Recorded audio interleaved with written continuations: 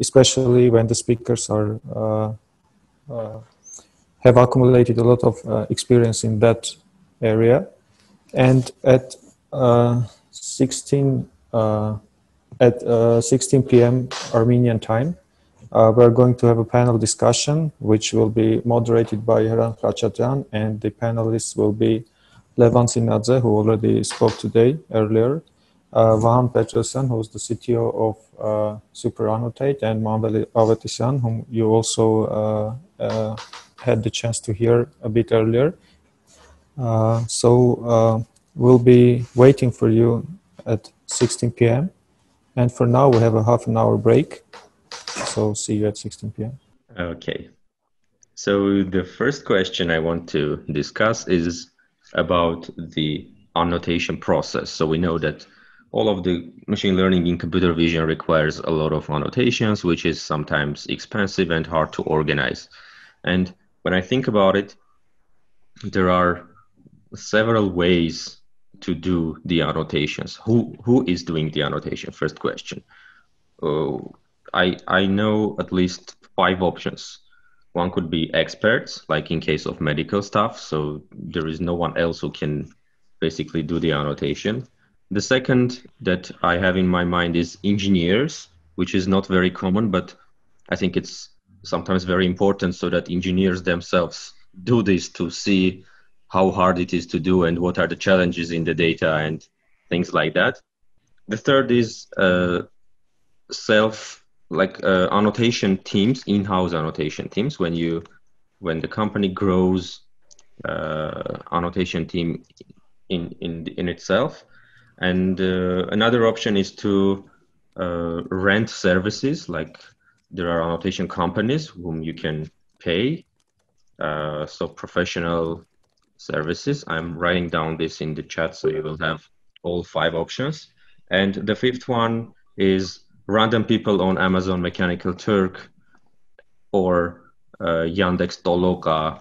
I think some of you may have heard about it or have used. So my general question is, who is annotating in the project that you have been involved, and what are the challenges with all this? Like, does Amazon Mechanical Turk work? Is it hard to find experts? Do your engineers ever annotate? This is the first thing. And the second thing, what tools do you use? Do you use your own tools? You develop your own tools, or you use some existing tools? Or maybe you use SuperAnnotate, and maybe Vahan from SuperAnnotate can tell what other tools there are that people use. So I think these questions will be interesting to our audience. Let's start from you, Manvel. Thank you. So when you started talking about engineers annotating records, I remembered a story when we were doing a very complex machine learning model, and like we spent 2 or 3 engineering months to develop models. And one day when I started working on that task, I looked at data set and saw that it's very minimal in size, like 1,200 items. And I decided to just ask, like, how much money we spent for that data, because it was like we spent a lot of time analyzing the data, and it was very expensive. So when I asked, they told me that they spent like $6 to collect that data set. So we spent this huge engineering time to work with like this minuscule data set.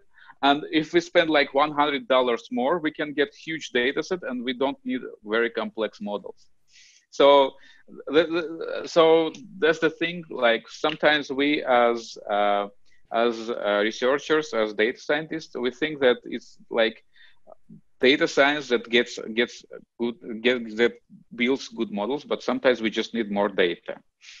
Regarding experts, yes, obviously we as somebody who are working on AI in healthcare, we only work with doctors. In many cases, we work with doctors from who are specializing on some topics, because different clinics, even in one city, even neighboring ones, can have different schools, and they can they can view one condition differently. So that is very, very important for us. Should I talk about tools or let other guests speak? No, please go ahead. What about tools? Yeah, so currently we are using either open source tools or commercial software to do annotation. Sometimes we are using medical devices because many of them allow to annotate stuff. But we see that this doesn't scale well, and we are actually thinking about adapting one of existing tools inside our company to use it for that task. And what about privacy concerns? Like, can you annotate this on cloud or especially with medical? Yeah, so as soon as all the private information is removed, you can basically do that in cloud as well. But we are super paranoid about all this, and we try to limit as much as possible so data wouldn't leak anywhere. I see. Thank you. Levan, what about your experience? So your company is providing services to many other companies and you work on very diverse projects. So I can imagine what kind of zoo you have of different annotation strategies and annotation tools. So can you please elaborate? Yes, I was writing down here and try to recall all the projects and annotation services. First of all, I couldn't find here in list client provided data, and data is provided from clients, and in most cases we don't know who annotated them. We can guess that they were not experts or data is not clean or etc. But mostly, in many cases, not mostly, we have client provided. Engineers, yes, we do, because also we have enough cases when client don't have any data and they don't have an idea that they will need data, and they think that with similarly as previous speaker, like with several hundred data, they can get along easily. So we involve engineers, we do annotation process by ourselves. We use label box and VCut. This is the open source annotation tool. But we have different techniques, mostly in computer vision. And in many cases, client need, for instance, object detection or semantic segmentation. And client needs to detect, for instance, persons, cars, and maybe bottles. We can take pre-trained big models like Mascar CNN or something, or UNet or other models, run because they are trained on COCO or VOC Pascal VOC dataset, and they can detect persons and cars easily and annotate bottles by ourselves. So how should I say, annotation distillation or something like this, or annotation, semi-automatic annotation. We don't have in-house annotation team, but in IO, they have monitoring students. These are part-time employees who are students, and also professional experts who are involved, enroll time after time, and they annotate in-house, and they also use automatic annotation, for instance, for texts with previous blocked ads by ad blocker. We can use. Do you hear me? We hear you, but your image does not move, so maybe something is there, but we hear you. Okay, good. I can recall only one case when we applied.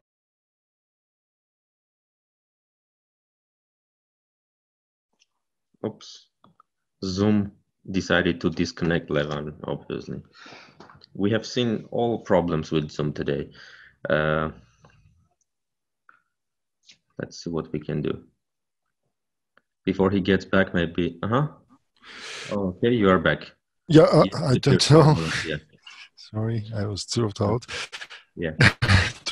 Drop out. Please continue. So I can recall only one case when we applied for professional services. Actually, one of our clients applied for professional services. It was his money, and under our supervision, we use Labelbox service for annotation.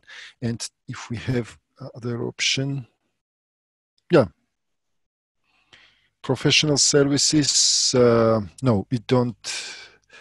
I don't know. Maybe yes, clients apply for professional, not we.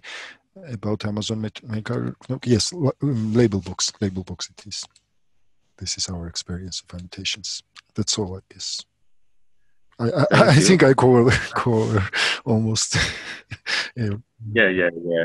Thank you. Vahan, so you are on the other side of the business. You basically sell your tools so that others can do, and I think for many of your clients, your tools are enough.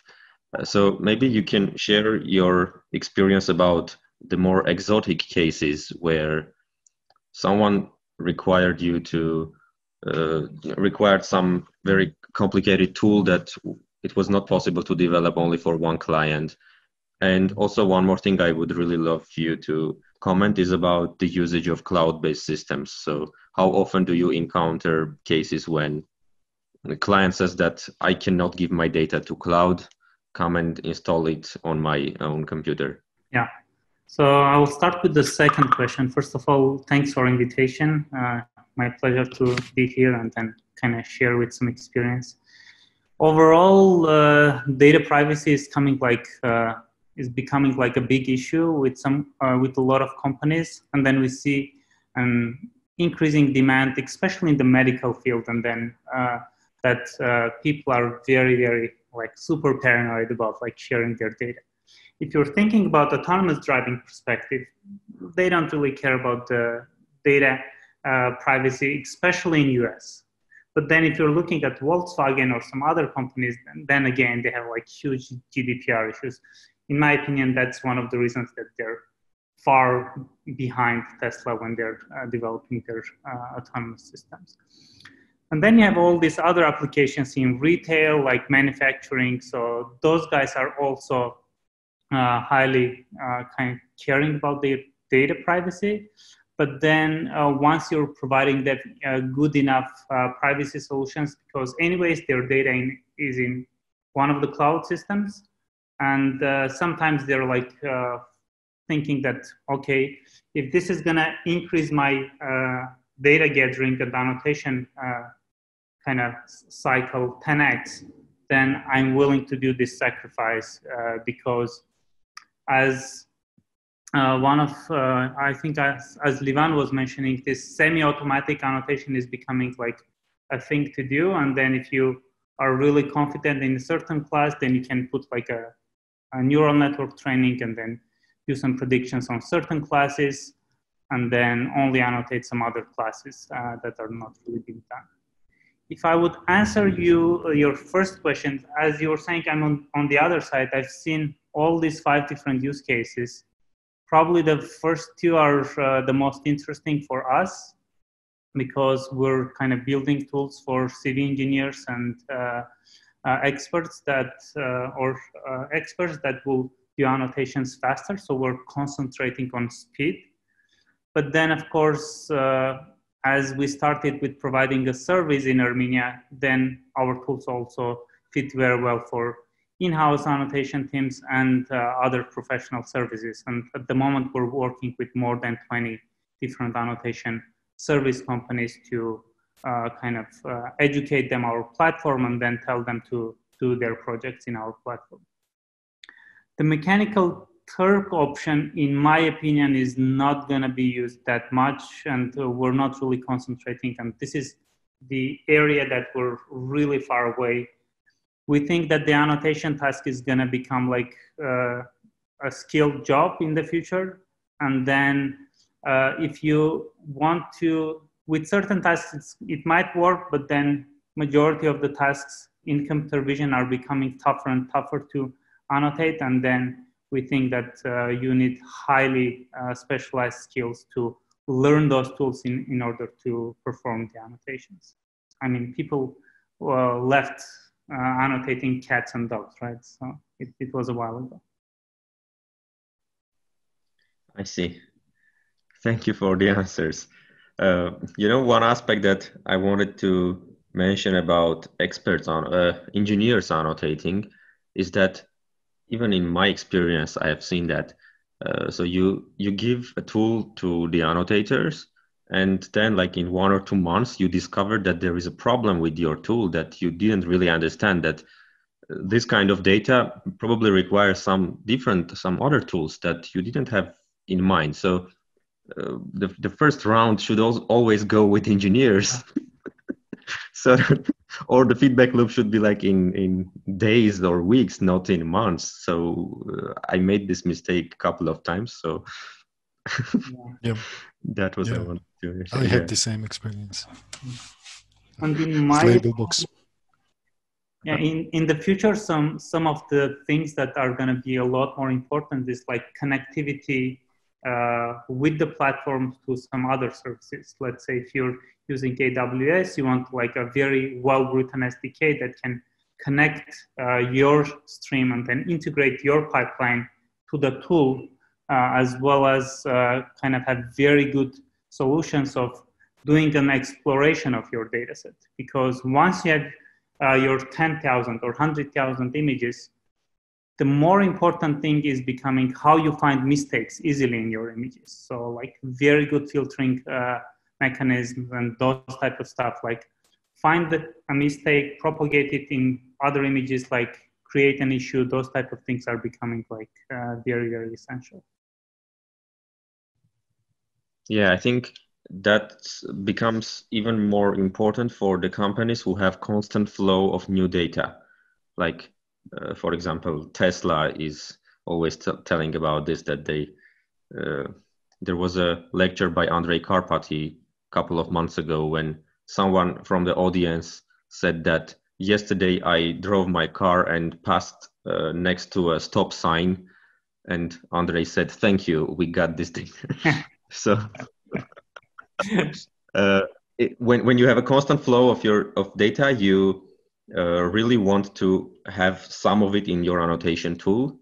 And then if this data stream is large, you want to be, you don't want every image to appear in your annotation tool. You want to move there the hardest ones or the new ones, sort of anomalous ones. Yeah, and then it becomes connected to very exciting fields of machine learning, which is like out of distribution detection.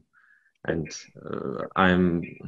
I don't think these things have been productionized yet, but probably at least in Tesla, maybe they have, or in several this type of companies, but probably they are going to happen in the future to become available to everyone, so that you always are able to find the most difficult cases and give it to annotators. Yeah, I actually wanted to comment on that, as I've seen using that. I mean, active learning to choose those cases that are harder for the model. And with one of my students, we did an experiment which showed that we can drastically reduce a number of items that we need to annotate using active learning, like 10 times. So that is a very important thing that we all should work on. That's pretty interesting, because if I can elaborate there. So when you do active learning, but you already have a good validation set, then probably it's easy to find the best strategy. But when you don't have the final set and you are in real life scenario where you have small amount of data and you have to choose the next one, sometimes these theoretical results do not transfer well, right? Because yeah, so the scientific research that we tried to do wasn't not that scientific, because actually the simplest heuristics actually work there. So what we did, we just chose items. So we basically took like from 10 or 100 items, we chose the ones that the model is least sure about, and fed that to annotators. And actually we simulated all that, but actually it worked. And another thing that we did, we even worked with errors in validation set. So let's say that there are some number of items that are already classified, annotated, and we used the same very simple strategy to figure out which items are annotated incorrectly. So that worked pretty well in those experiments that we did. So that's very important and cheap. Very good to know. Yeah. Maybe I can add something here. We're heavily like doing research in active learning as well. So when you're looking at classification standpoints, things are working nice. There are a lot of papers, like it's beautiful.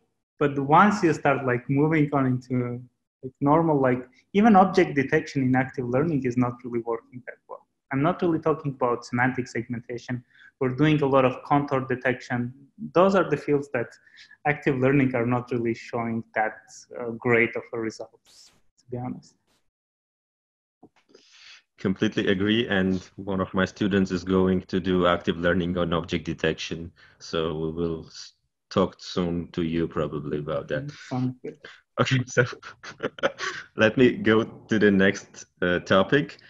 So we all hear about various companies advertising their Cloud Vision APIs. So you have a data set, they claim the following. Like I had a conversation with a product manager at AWS recognition team. He said, you know, everything AWS does like in its life, the goal of AWS is to leave only the hardest tasks to people, to leave only the business logic to the engineers or the product teams. The rest of it, like we start from creating computers in the cloud, creating servers, creating databases, and so on. But now we want to add more and more things in AWS so that engineers do not waste their time on training models. So our goal is to provide you an API where you just put your annotated data and that's it. You get a final model and it works. So my question is to all of you, have you ever seen this really work? Like, do you know a case when a company could use these APIs and get a reasonable result without having an ML engineer in the team? And what do you feel how it will be in the next like 5 to 10 years? Will this become easier or we will always need ML engineers in the team? Manvel, let's start from you. Thank you for the question. I actually seen a case where somebody who's not an engineer or have very limited knowledge in programming at all, and he used an online service where he implemented a pretty good model. Needless to say, it was a pretty easy task, but that was very like surprising to me that somebody without any knowledge of like programming, computer science, can build reasonable models for simple tasks. And so we are working in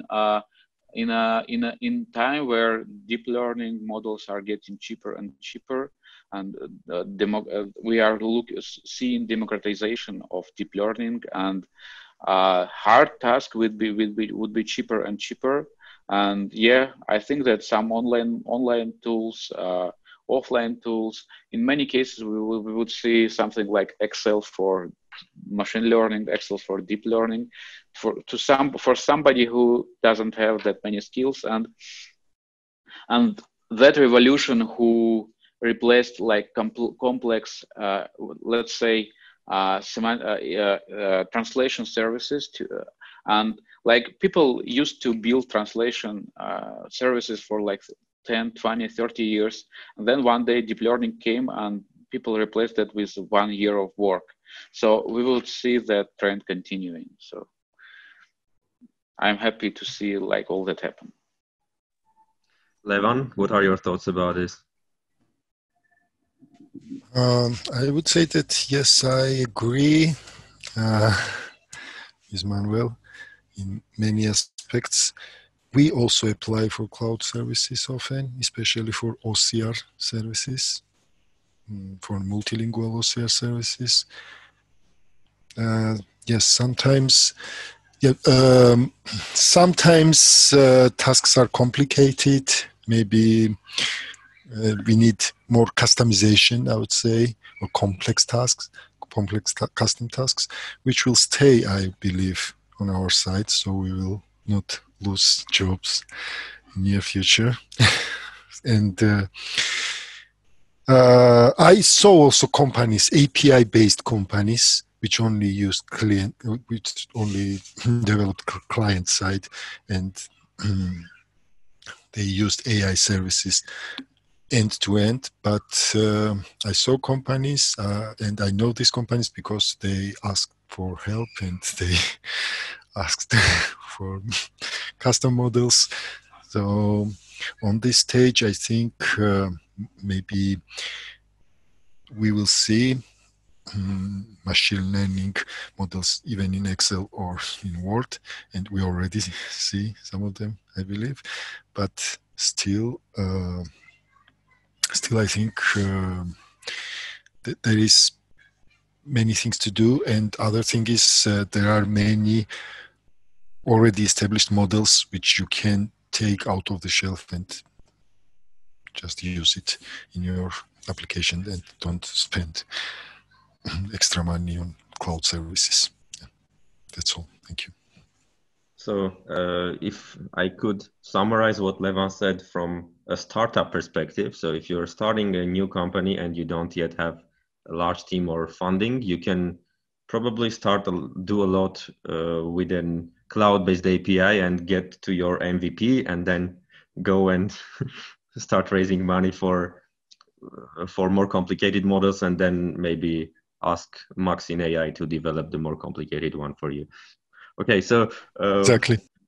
Vahan, what about your experience? So you are working with many clients, and have you seen any client to take the annotations from your platform and put it into Amazon or Google Cloud Vision API and be happy with it? Yeah, usually I guess this is what's happening, right? Most of the clients that we have, they're not really training on their own computers. They're usually using some other platforms for training. What you were saying for very simple tasks, and I'm very in line with our other two speakers. For simple annotation tasks, I think it's pretty much an Excel task. So if you're doing object detection and then you think that faster RCNN or Detectron 2 is going to be enough for you, then those stuff, actually in our platform, our annotators are training models, and then they're doing some predictions. And so that part is like, we're doing 5 different tasks, like semantic segmentation, panoptic segmentation, like emotion recognition, bounding boxes, and instance segmentation as well. But once you're going to more kind of unique tasks, when let's say if you're in autonomous driving, then you're dealing with lanes or cuboids, then this is, we didn't really put enough attention, and I don't think in AWS there is any training that is doing cuboids, like drag and drop types. But then with the time, I think it will be a standard, and I totally agree with Hrant in this case. Excel is going to be a new thing. And I've seen a couple of YC startups at the moment that are trying to do that. The problem there is if you're trying to solve the problem at the end and you don't really address the beginning pain, then it's really hard to find the clients that already have that last pain. So what do you mean with beginning and end? You mean the annotations? Yeah, so you usually start with the annotations and then you continue. Like if you're done with the annotation, yeah, you can go and then explore your algorithm. But then it's usually in the loop. So this annotation is tightly connected with improving your data. And this is, I think, if you're solving that end problem, then this beginning is going to be even a tougher problem to kind of solve, because you want good connectivity and integrations with other tools. And it doesn't really have to be one tool. You can do like multiple other tools. So I'm sorry, did I get it right? So in your tool, you also have this faster RCNN feedback loop to pre-annotate for you if you have some annotations. Did I understand? Yeah, correctly? so it's a couple of clicks basically, and then our annotators are really experienced now doing those trainings in the cloud. And you don't have the problem of like choosing correct hyperparameters, tuning it. You have some default stuff that works in most cases. That's what is confusing to me. So we do have a default hyperparameters, and then we have new kind of places that you can change the hyperparameters. So in the text 2, you have 8 or 10 hyperparameters, and then you kind of tweak it a little bit. But then we tell our annotators, don't really deal with this. Just try the vanilla options, and then probably it's going to work. And it works often, right? Yeah, I mean, after 1 day of annotations, usually you see some improvement. Especially with boxes, it's pretty nice. I see. Okay, sounds cool. We worked on a similar project where we had to deal with very limited annotations, and our initial observation, so it's not anything final, I can't give you a conclusion, but the initial feeling is that when we had very few annotations and then we started from 10, for example, and moved to 100, you need some learning rate change between this 10 and 100. So after 100, it's almost the same, like the same learning rate, same hyperparameter can work, but in this extremely low regime, it's you need to be more careful. Yeah. In our case, you can each epoch is saved, and then you can rerun starting from wherever you stop. So if you did like 3 different versions, basically, then you can start from the second version and then continue it from there with a different hyperparameter. In case overfitting or whatever. Okay.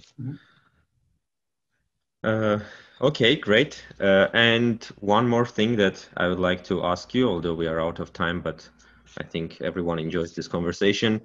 What about bringing the models to production? So you train a model, you get the data, you train the model, you are relatively happy with the results, but you have different constraints to put it in real-time production, right? So I used to work in a company where the other parts of the pipeline were so long that we didn't care about the machine learning part. And so if the machine learning component, if the application of the deep learning network took, for example, 2 minutes, no one cared.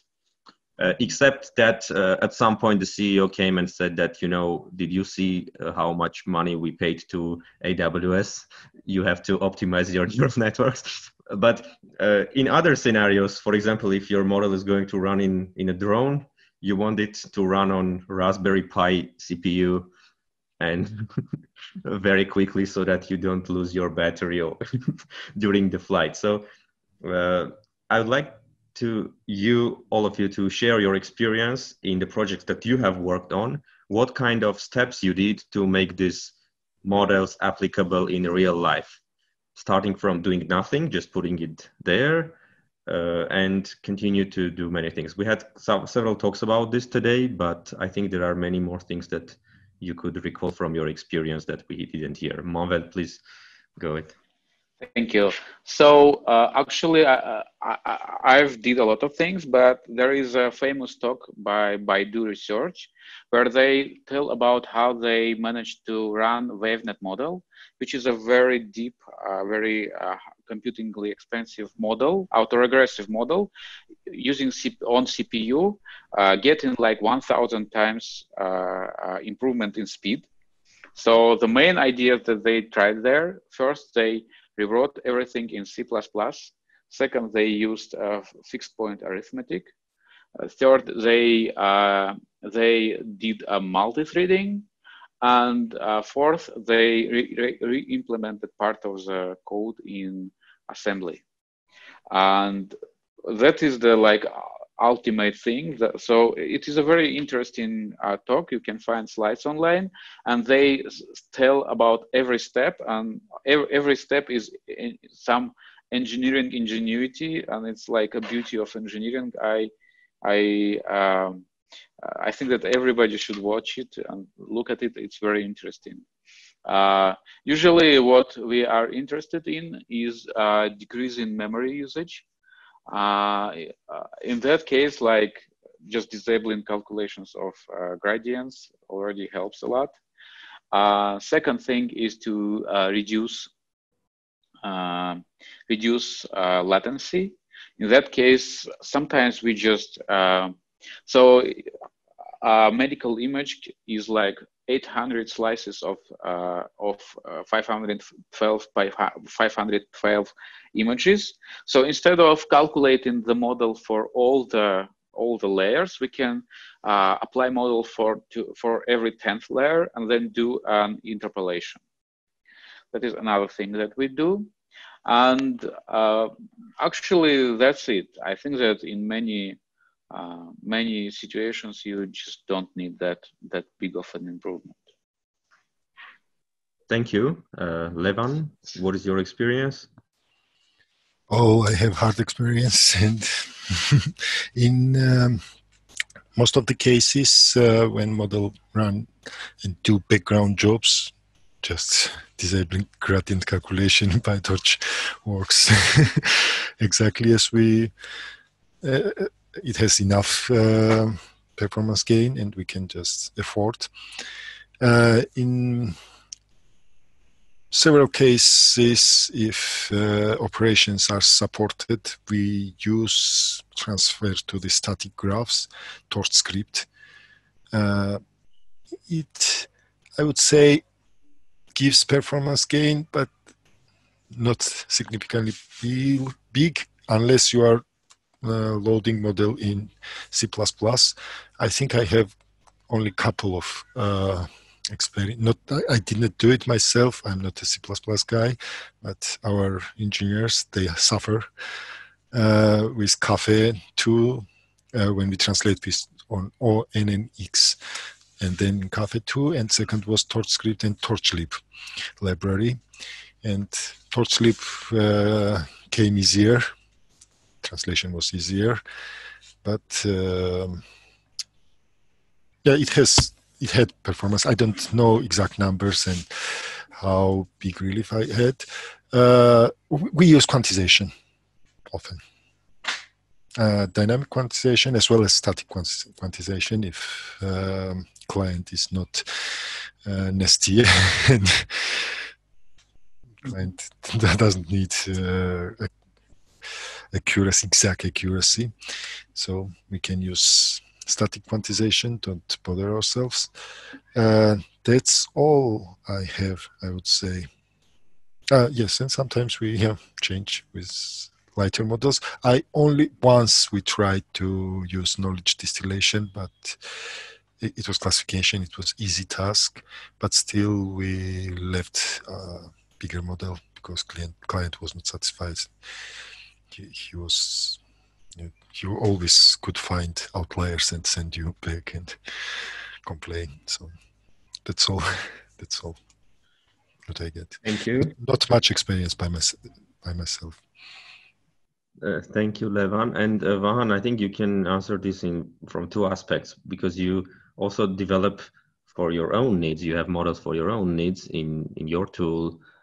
We have heard today a great presentation by Eric about edge detection, edge segmentation, semantic, and you also know what probably your clients do with the data that they get from your platform. So please. Mm-hmm. Yeah, so to be honest, I'm not as informed like on the algorithmic side, as we're doing like pure deep learning research type of aspect. So we're doing channel pruning and knowledge distillation, right? Those teacher-student models and so on. On the other side, we're not really kind of digging and then knocking the doors of the client and then asking, what are you guys doing? Maybe it's something that we can improve on our end to have more, but then this is something that we think that some clients, they're very sensitive to like opening up. If they're using some SegNet or some type of mask RCNN, they're fine. But as far as it goes more into specific, it feels that they're having some IP issues, like telling about some of the things that they're doing. And your annotation service, I'm sorry, Levan, your annotation service runs on CPUs. Do I get it right, or? The service, you mean? Like annotate.online, if you go there and... Oh yeah, it's a mix, right? So it's running in AWS. So if you want to run and do some predictions, then we have a GPU, and then most of the stuff is running on CPUs. We recently put the edge detection on a CPU, but then now we're gonna do like specialized autonomous driving use case where we will just put a bigger model and then try to charge for that. So because it's gonna reduce even like another 2 times faster the entire semantic scene annotation. So if you're spending 15 minutes instead of 30 minutes, you should be ready to pay 10 cents for that, right? So. I see, okay. Levan, you were saying something? Yeah, I would like to add, and I had the cases when operations were not supported by TorchScript, and we had complicated model and translated parts of the model in TorchScript, but after all, we had performance gain like 0.0 something, 0.2. That's all I would like to add. Okay, thank you very much. I think that's it for today. I hope this was useful. This was really useful for me, and I hope the other participants enjoyed it as well. Thank you very much for your time and for accepting our invitation. So yeah, that's the end for today. Yes, please, final words if you have. Yeah, thank you, Hrant, for organizing this. I think you guys are doing a great job. I'm very happy that things like that are happening in the country. Yeah, absolutely. Thanks for having us, and we will be glad to see something like this happen regularly. And many kudos to you for organizing this. It's awesome. I would also like to say thank you. I'm really glad, and thank you for having me on this conference. And I would say yes, if it will be regular, I would be happy to attend or maybe be a speaker next time. Thank you very much. Thank you, guys. Thank you.